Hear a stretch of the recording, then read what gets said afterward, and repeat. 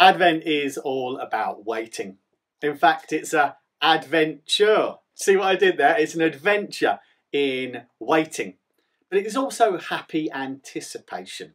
For many of us, it's opening a door on an advent calendar to find a piece of chocolate. For others, it's lighting a candle on a week-by-week basis and counting down the weeks until Christmas. For others, it's about making lists, working out what they're going to buy, going to buy it, receiving that, or putting an order in and receiving the delivery. The waiting that comes with Advent is fun because it's finite. It has an end. We know what's coming. And at the end of our wait, we know what will be good. We know that Christmas is here. We know exactly how many days there is until that moment. But much of the waiting that occupies our life is deeply open-ended. We long for the ending of this pandemic. We long for a chance for normality. We wait for love and marriage perhaps without knowing if it will come. We wait for children perhaps without knowing whether there will be conception. We wait for justice and we wait for healing.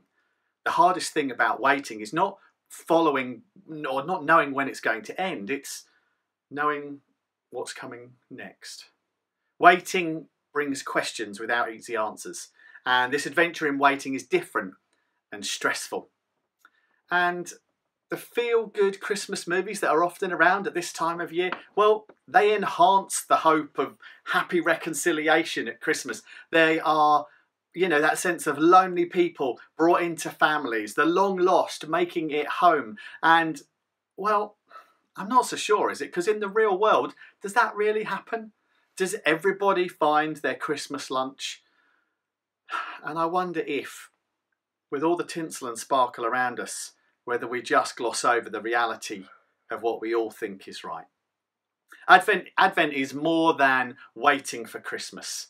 The word Advent, of course, means coming. During Advent, we not only remember that Jesus came to earth as a man, but we prepare our hearts for the second coming, if you like. When we sing that great carol, O Come, Emmanuel, we are not role-playing what was happening in ancient biblical times. No, we are praying for the Messiah to come, that second time, that return of his. We want Jesus, that Emmanuel, to come to make right the world that we now are in. So this adventure this year, this adventure in waiting, this roller coaster that we are on, don't worry. For we know the hope that Jesus is coming and he longs for each of us to know the destination, and he is sure, and our waiting is not in vain. So come join the adventure of Advent, the adventure of waiting, and prepare for the adventure of a lifetime in knowing Jesus.